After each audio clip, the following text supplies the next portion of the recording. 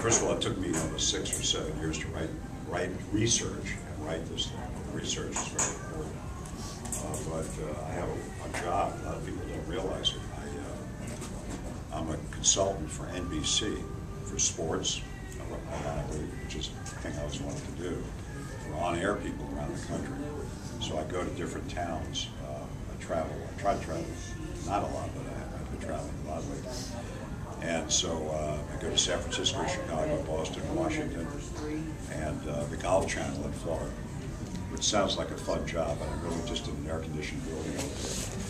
So I've been working, plus I do work for KYW Radio, for a TV show, and once you write a book, then you have to, if you write a book and really care about it, you have to promote it.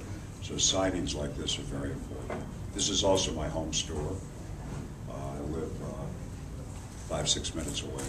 So if you know anybody who wants the book, and couldn't make it today, if they come here and they want it signed, personalized, they'll leave it for them here. Because I go by here every day. So this is my home store, and it's an important one for me. And where is everybody from the neighborhood here, or just around? Philadelphia?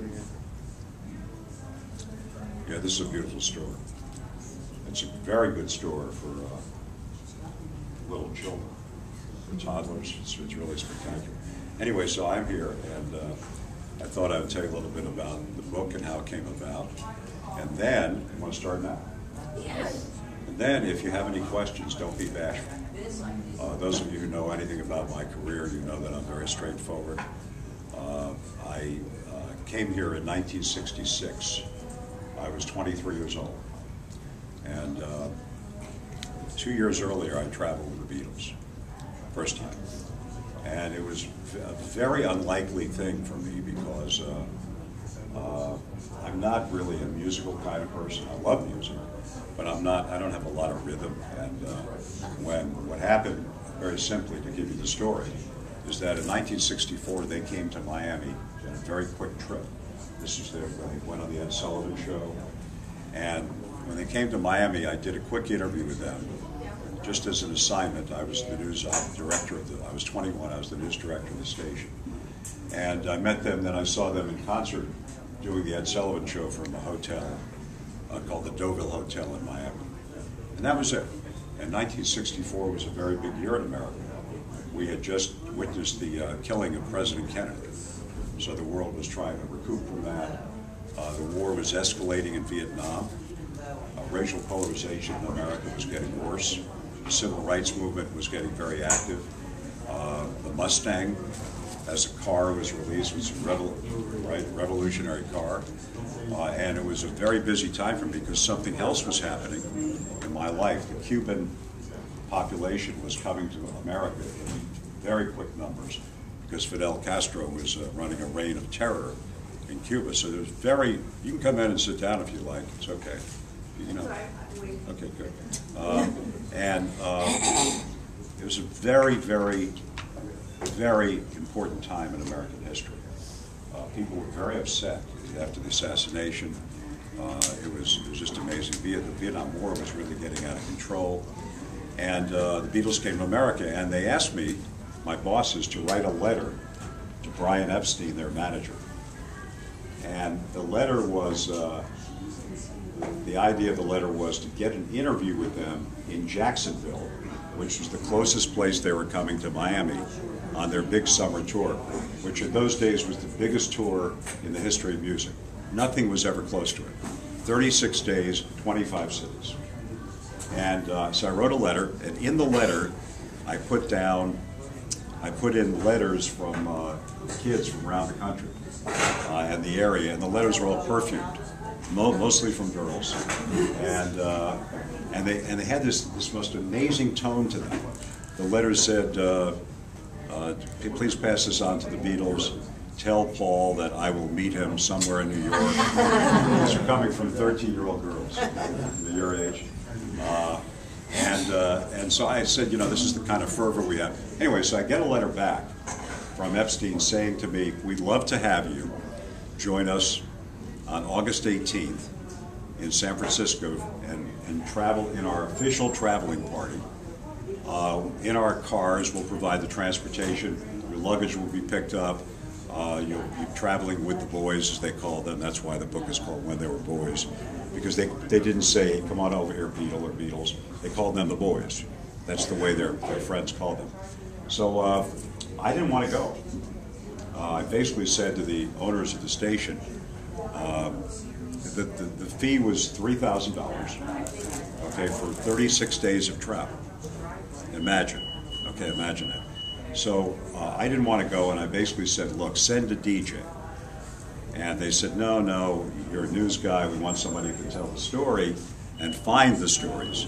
And I said, let's face it, you and I both know that this band is going to be here in September and gone in November.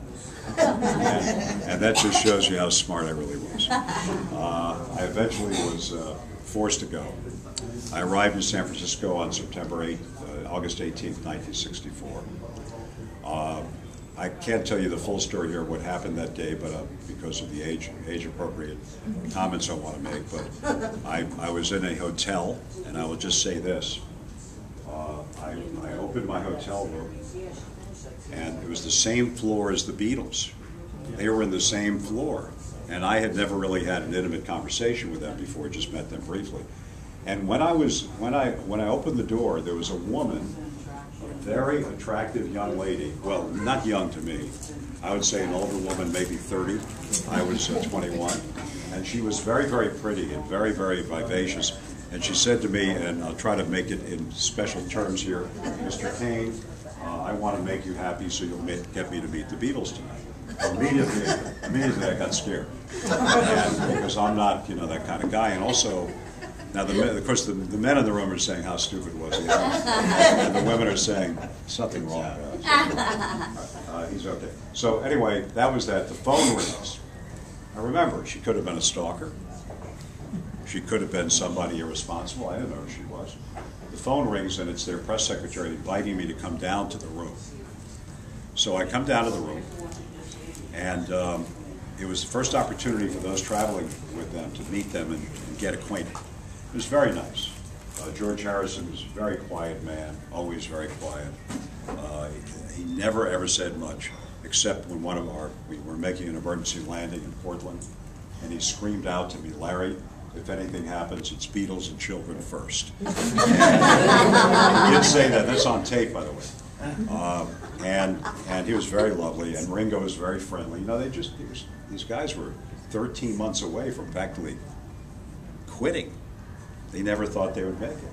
And then I met Paul, who was always smooth. I mean, Paul McCartney never met in his life a mirror or a comb he didn't like. And what a lovely man. And in those days, young ladies, of course, over the appropriate age. And then I met John Lennon, and the world almost came to an end. There are a few of you here, some of the people my age, who will remember this, but I was wearing a Robert Hall suit. Remember Robert Hall? Robert Hall was the deep, deep, deep discounter of men's fashion. And I had one suit and a couple of ties. And my mother, who had died that year, actually had helped me pick out the suit, so it was very special to me. And John Lennon looked at me, and he looked at me from my shoes up to my head, and he said, "Who are you?" And I said, and this is exactly what he said. He said, "You look like a round peg in a square hole. You are a nerd from the 1950s. And so I didn't know what to say. First of all, I didn't want to be there. And I was a hard news guy. I covered crime and punishment and corruption. And I said, well, honestly, John, it's better than going around with that ugly hair of yours. And he looked at me, and then I began to interview him with my 40-pound tape recorder. Imagine taking, those books weigh a pound each. Imagine taking about 35 of them and carrying it around all day. And I interviewed him. I asked him about racial polarization. I asked him about the war in Vietnam. And he liked it. You could tell he was liking it. But I also insulted him, so I walked out of the room. And I was very, very depressed. I said, no, I didn't think I'd ever see the inside of the airplane. First of all, I just insulted the king of the Beatles. And then I had this woman waiting in the room. knowing not what to do. And all of a sudden I was walking down the hall, I was really out of it, and I feel two hands on my shoulder, and somebody grabs me and spins me around, and it was John Lennon. Now, as you'll learn in this book and anything else I've written about them, John was not a huggy, kissy kind of guy. He was he was more tuned to really be more empathetic with women. He was not the kind of guy who would touch you or grab you. And I was stunned, and I said, "What's going on?" He said, "I just wanted to tell you, mate." He said, "I just wanted to tell you that I'm so sorry we had this first meeting like that. I'm really looking forward to working." And I said, "Wow, this guy's really a nice guy. He didn't have to do that." And so I felt much better. Then I had to deal with the company in the room. And I looked down the hall, and there was a man named Malcolm Evans who read about. He was a postal worker in Liverpool, and he became one of the Beatles' roadies, their protectors. And he was about 6'4", 220 pounds, one of the sweetest men you will ever meet in your life. When the Beatles were filming their movie Help in the Bahamas, he wanted to get away from the house, their house on the beach, and he shared a hotel room with me one night in downtown Nassau. And we were close, but I never met him at that point. He was walking with this young lady on his arm, and she was leaning her head on his shoulder. And it was there was the woman from the room. I never, ever saw her again. But I have a pretty good idea that she got close to meeting the Beatles. That's all I'll say. The next night, I was, and I'm just going to pass these stories on very quickly and tell you about the book. I was at the Cow Palace, which is, some of you have been to the Wells Fargo Arena here, all right? It was like an older version. You okay? You were describing it. It was an older version of that. There was 19,000 people. And they came there and they'd never seen anything like this before. Because in all honesty, the Beatles had never performed before 19,000, ever. And so I decided to go out in the crowd, a lot of young ladies like this young guy here, to see what they were doing. I was trying to figure out what is going on here. Is that food? Oh yeah, it's a tiramisu truffle. What is it? It's a tiramisu truffle. Oh, that's great. Okay, so save one for me, okay? So anyway, thank you. So anyway, I'm going up and down the aisle, and I'm looking at young ladies. What are you, 10? 9? They're 13, 14, and they're looking up at the crowd, looking up at the Beatles, and tears are flowing from their eyes. And I figured what it was. It wasn't crying. It was the idea that they couldn't blink. And if you don't blink after a while, tears come down your face. And they were all convinced, I interviewed a couple of them, that each one of the Beatles was singing to them. Yeah. So, were you one of their fans? Or what? Yeah, but you're too young to be in that crowd. We've seen them though. We've seen Paul since he sang me, trust me. He was singing to you. And they were convinced. I talked to a couple and they would say, "I know Ringo loves me." I mean, it was just unbelievable. And so that was the beginning of Beatlemania, which was fandom, more of an emotional thing.